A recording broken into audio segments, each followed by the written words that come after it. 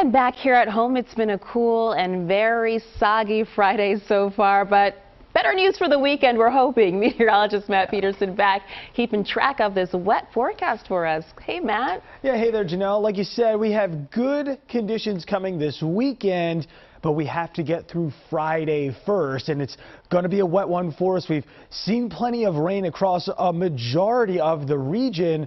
The one spot where we haven't seen too much in the way of precipitation just yet is actually down towards the shore. Now, it's not going to be a good shore day by any stretch, but you take a look at Cape May on our neighborhood network here. For the most part, it's just cloudy. Yes, a couple of sprinkles are out there, a couple light showers, but again, the shore so far has been the one kind of spot where we haven't seen too much rain. The rest of us across inner South Jersey, the I-95 corridor, including here in Philly, and then as you head a little bit further north and west, plenty of rain so far here today. And that's going to be our theme through the afternoon. Rainy and chilly for us here today. As we go through the overnight, the rain's going to dry out. We're going to see our skies start to clear, and that's going to lead into a sunny and brisk weekend, which is great.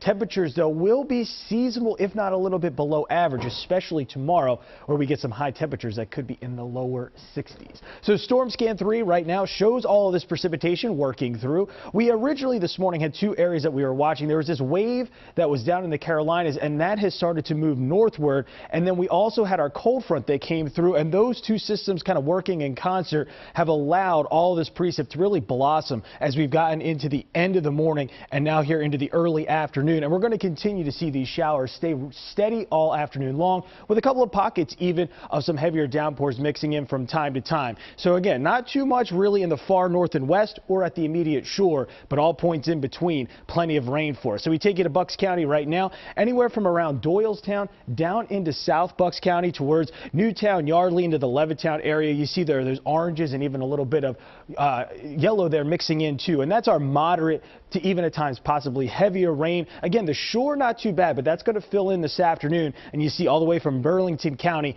down towards southwest Jersey here, plenty of showers, and again, mixing in a couple of yellows and oranges there, that more moderate rainfall. So future weather, temperatures will be in the 50s most of the afternoon, but they could actually drop down into the lower 50s as the late parts of the afternoon into the early evening hours. We'll see those temperatures dip. You see by 5:15, still plenty of rain across much of the area. As we head into the evening, not too much changes except for the fact that to the far north and west, it starts to dry out a little bit sooner than across Philly and South Jersey. By the time we hit the overnight hours, the rain will really start to wrap up. And by Saturday morning, we wake up to temperatures in the 40s, but plenty of sunshine for us on Saturday morning and into Saturday afternoon. Heaviest rain, maybe about an inch to an inch and a half across South Jersey is what we're expecting.